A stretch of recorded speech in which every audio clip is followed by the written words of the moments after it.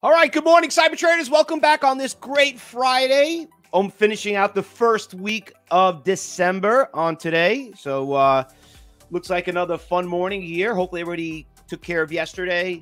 Yesterday was a nice little decent day. I'll be honest with you, I'm not that excited this week. December is a great week, a great month to learn. We had a couple of good winners and stuff like that, but I was just talking to Josh this morning. I'm like, you know what? Wasn't as good as September and October and November. But I always told you this, for some of you that found us and been around, you know, going back into July or March or April, I said the best 4 months to trade is September, October, and November. I'm sorry, 3 months. December, things are going to start to slow down. People have to close out certain positions, you know, get their yearly taxes done, and they got to do it within 30 days. It's this whole rule that goes to institution stuff. You got the vaccine that's coming out, but we're still getting some action. We got a great move in this right now. Some of you guys did really well with this PPSI. You could see the stock right at the gate this morning. Went from $3.60 straight up to $5. Let me just fix that so you guys can see a little bit better on that on YouTube. But stock has got a really nice push. A lot of you remember that we traded this stock back in October. It ran from $2 to $9. Actually, it went from $3. It was a gap up. Beautiful stock, building a nice little Fausto flag. Going to keep a close eye on it. Looks like a fun stock to watch. All right. But there were a couple of stocks. But before we do that, I'd like to talk about what's going on, what we traded yesterday and what happened. Just want to bring a couple of stocks. First of all, airlines. Okay. Airlines. Okay. Cruise stocks did not come out with good news today. Would you think? And they're doing well.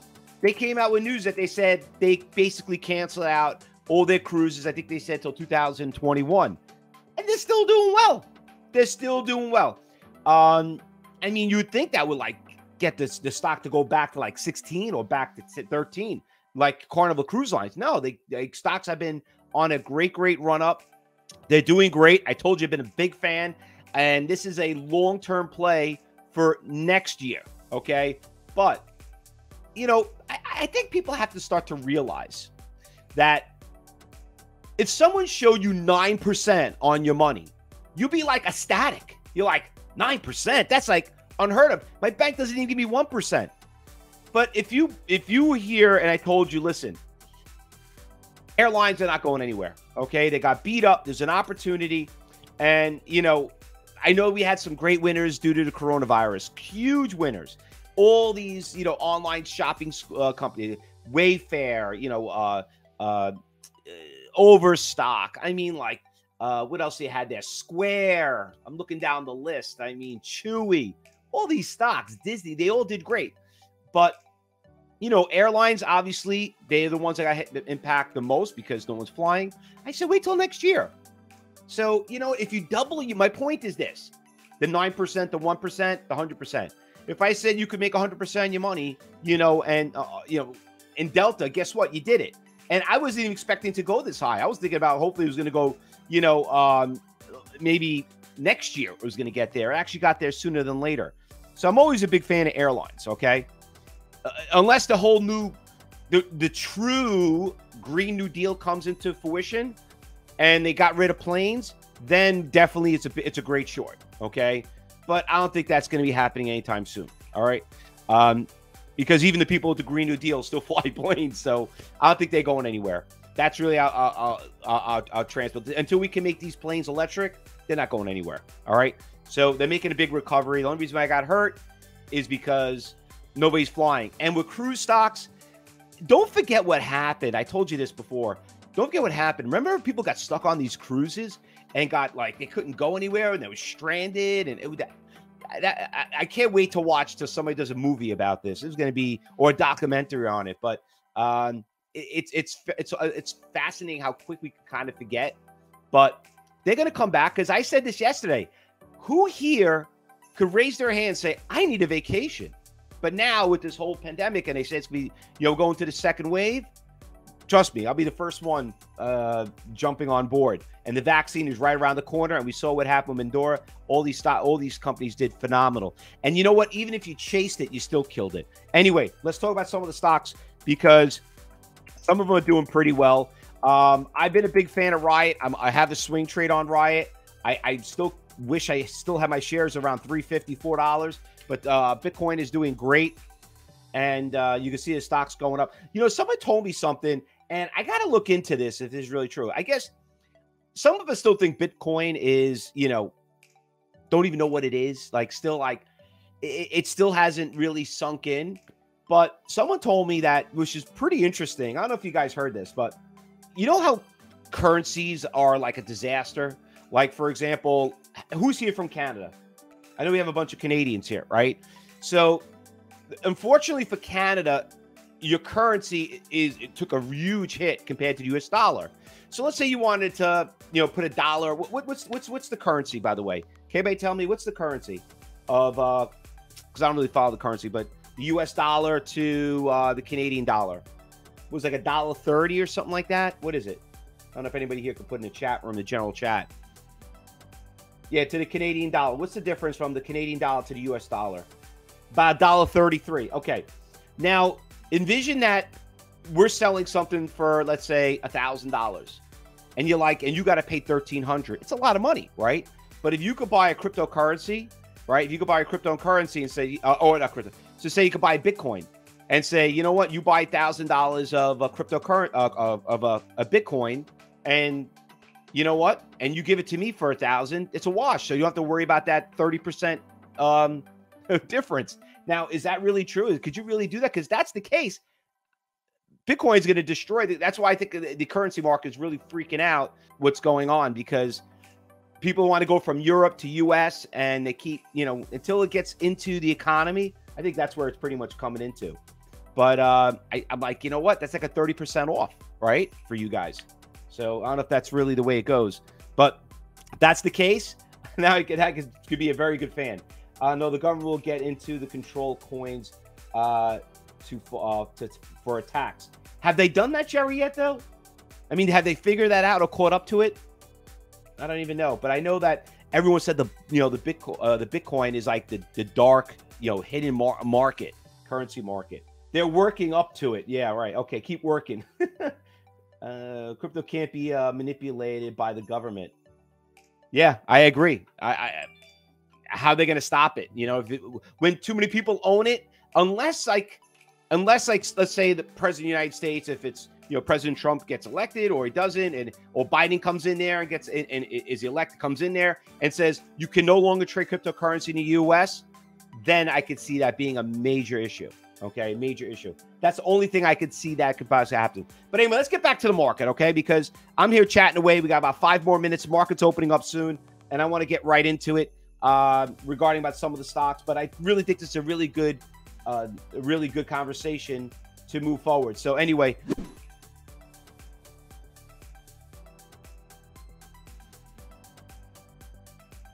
The reason why we got into this conversation because Riot's doing great. So, I mean, you know, as a stock trader, to try to buy Bitcoin, it's just easier to trade Riot. So we got that one. We got the CNK that did okay yesterday. CNK had a really huge crash. Hold on, bring a 5-minute chip chart. So that one was just a great short. You could see we're from 18 to 13. Guys, don't be afraid to short. Okay, don't be scared. You make more money shorting. I know a girl, a trader, friend of mine. That's all she does is short. 80% of her trades is short. You know, she didn't do too well after the rally we had, but she loves shorting. I like shorting too. It's just they always say it's not the American dream. That's like an old saying that they would say. AMC getting hammered. Listen, I don't know how AMC is going to survive, but you know, I heard they came out with some great news. That's one of the reasons why I stock from 2 to 5. But who's really going to a movie theater these days? Unless they're going to give away free popcorn, free drinks, free dinner, you know, whatever it is. You know, I was just talking to a friend of mine, my brother-in-law, and he refused to go to a football game. He's like, why? He goes, to go there, the traffic, this. He goes, with today's TVs and everything, I'd rather just sit down, have a beer on my couch. It's just so much better. You know, it's just TV's just great these days. And you know what? Maybe it's the same thing with movies. That's also been doing pretty well. All right, the pot stocks also, I think, just to let you know, I think that they're coming out. I think I heard on TV that Nancy Pelosi is going to do a bill right now trying to legalize pot. So in the United States, I mean, I know it's legal in New Jersey now, but I think they're going to try to do a national legalization, and they're going to try to pass a bill on that. I mean, not to know who's going to pass or not, but listen, watch the pot stocks. You know what I mean? You're a favor of it. You're not a favor of it. But as traders, money's money at the end of the day. So keep a close eye on that one too. All right, let's talk about what's going on right now. Listen, before I get started too and go through the watch list, I just want to congratulate somebody.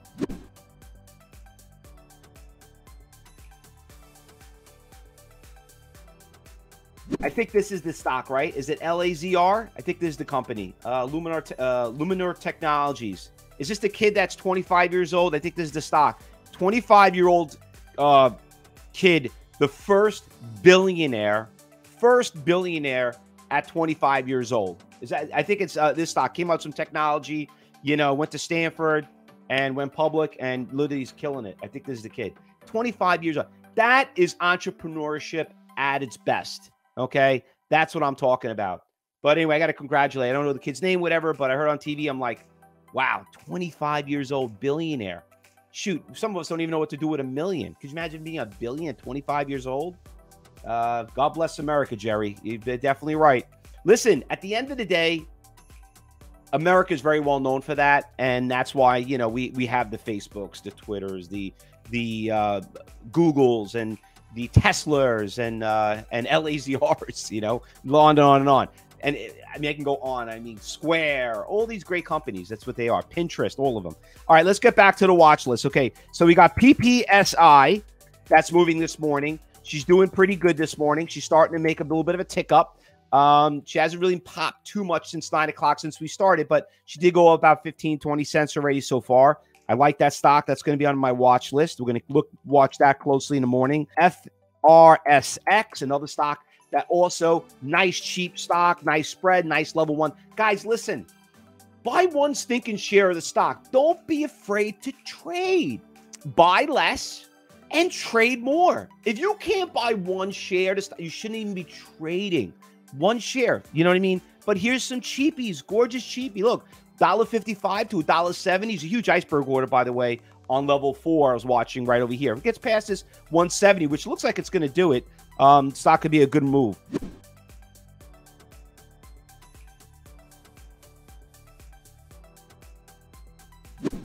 GSM. It was GSM.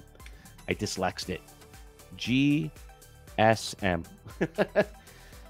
GSM. There you go. So this one also has been having a nice little push right here in the last couple of days. 60-cent stock went up, backed off. You can see on the long-term chart right there. Let me get you can see it right here. Right there. And then finally it's been on a really nice uptrend. You can see it right there. So it's not moving up too much. Volume is pretty decent. It's up 14%. I'll keep a close eye on this one too. I kind of like it. Put on the A list. Let's go on the B list.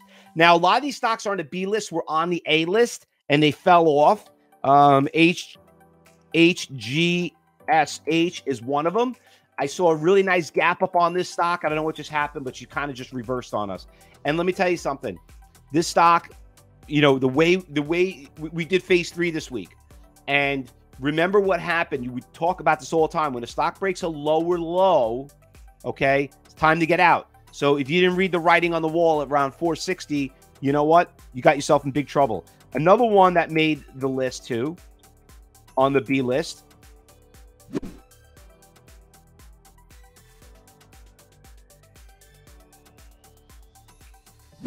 was ICON. Now this stock also, great mover up, great pre-market, went from 90 cents to $1.60, literally almost had a huge run. And then all of a sudden started breaking lower lows right around 830, 845. You could see that right there in between. And then everyone should have been out at $1.50. But if you didn't get out, you got yourself in trouble. Listen, if it doesn't break higher highs, you got to be careful. But one thing I also want to point out that you should all remembered, you had a gorgeous Fausto flag right there. You know, constant Fausto flags right there. That's what we always look at, and that's what we covered in lessons in the early in the phase 1 and 2. STRO is another one I want to keep an eye on. Not a lot of volume, only 178,000 pre-market. She had a good pre-market run from 20 to 24, but she's kind of holding pretty strong here. I see a little bit of a big order right there. Not a lot of iceberg orders out there on level 3. You could see it there on the right, but she's on the B list. She's not in the A list. A lot of these stocks that were on the A list, I don't know what happened. They went to the B list. This was another one. I kind of like this stock. We traded this back in August. We went from $2 to $7. It was one of those 300% movers that we traded. She's starting to trend down. I fell out of love right around 8:30, but because she's got a lot of volume, she's still up decent. She's a cheap stock. I'm going to put it on there, but she is a category 2 stock. 3. Don't like I always say, don't let that cheap stock fool you. CIIC, another one. We've been trading this stock. This stock has been a fun stock for us. This stock literally started right around here and shot up. It just did not want to stop. It was a great short squeeze. And obviously, how do we know? Because she came right back down. But she's up pretty nicely today. Go back to your journals. This is a category 4 stock. Look at the spread. Be very, very careful. A lot of small tier sizes. So as day traders, unless you're one of my, $1,000 day traders, do not trade the stock because this thing will definitely hurt you. But, some of you need those volatile ones, and that's what you want to trade. This one right here, I'm going to probably just throw back on my A list. It was on my B list. I'm going to throw it back on my A list. STPK. Now, once again, same thing. We talked about this in lesson 1, phase 1. Spread. Okay, you got to be careful of the tier sizes. This ain't your typical level 1 stock. Just because you think the spread's decent doesn't mean you're going to get it. But she's been up pretty good. Star Peak Energy stocks have been doing great lately. I don't know why, but they've all been doing pretty decent. Nice little move, nice little trend. Just, I see a trap on the offer. It's got some iceberg orders right here, sitting here on the offer on level 3. So let's see if those orders getting taken out. Actually, I'm talking about time and sales. Don't mind me getting on a tangent because I want to get ready, but I want to leave something off. And this is our last stock. So yesterday, a very good friend of mine. I don't know if you guys know this, but I do a lot of charity work. And I'm not talking about like going out there, certain donations. But I do a lot of charity work for the NFL. I train a lot of NFL players because a lot of them, when they come out of the retirement or they make this money, they give it to these brokers and they lose it all. So I teach them finance. Yesterday, I actually I'm doing a new charity where I'm teaching prisoners that are trying to come out of jail, teaching them finance. So yesterday I did a webinar, and I'm gonna do a series on it, and it's something that I really haven't been telling anybody too much about it. But I feel like these people come out of prison, they need help, they need to do something, and finance is really something pretty easy for them to get. So yesterday I was teaching a lesson on time and sales, and and it always brings me back to the beginners. And I talk to Josh about this all the time. And sometimes, and you see this on YouTube, sometimes people don't realize that they assume that you know this stuff already. And then you're trusting them because they think they know what they're talking about. So they obviously, but they don't realize that we're such like, beginners or even kindergarteners when it comes to trading. And it took me about 30 minutes to explain it. And let me tell you something. Once they knew what time and sales were, it all made perfect sense. They understand how stocks go up and go down in the market. So, but anyway, I'm going to do a series on it, and I think you guys are going to really enjoy it. But I hope these guys could get something and continue with their lives once they get out. School doesn't teach finance in the market. Norm, I don't know why they don't do that. I mean, I don't want to get on a tangent, but my kid doesn't even know how to write a check. Okay, he doesn't even know how to fill out a W-4, a W-9. You know what I mean? To do his taxes. But they sure know how to teach, they sure know how to teach him theater. You know what I mean? They don't teach finance at all. I don't understand why they don't do that. All right. Also, idea for prison reform. There's a lot of very bright people in prison. Yeah, Mike, I know. And listen, some people always make mistakes, and it just happens. Maybe you got caught up too young, whatever it is. But you know what? Finance is, we all know why we're all in the finance business, and they really want to learn and help out a lot. Anyway, let's get back to the market. Market opens up less than a little bit more than 5 minutes. Listen, if I don't see you in the afternoon meeting, it is Friday. Enjoy your weekend. If you made your money this morning, take the day off, and then we'll see you back on Monday. And then don't forget, next week, we have the Cyber Expo that's going on. We got 3 great new speakers. So let me just post it up here so you guys could see it on YouTube channel. Oops, didn't want to do that for everyone. But anyway, right here so you guys could see it. So we got we got my friend. And by the way, somebody told me they want to learn about futures. Hubert Centers, I think, is one of the best futures instructors. He's going to be there. Stock Swish is going to be there also. Very famous person, shows on TV. And then myself. So we got 3 speakers. We try to keep it short because I know a lot of you guys are going to consider listening to 4, 5, 10 speakers. So we try to keep it short within 3 or 4. And it is December, so we're trying to keep it short. We do this every month, so please don't forget to register. Good luck, everyone. Happy trading. Let's make some money. We'll start commentating once the market opens up. All right? Good luck, everyone.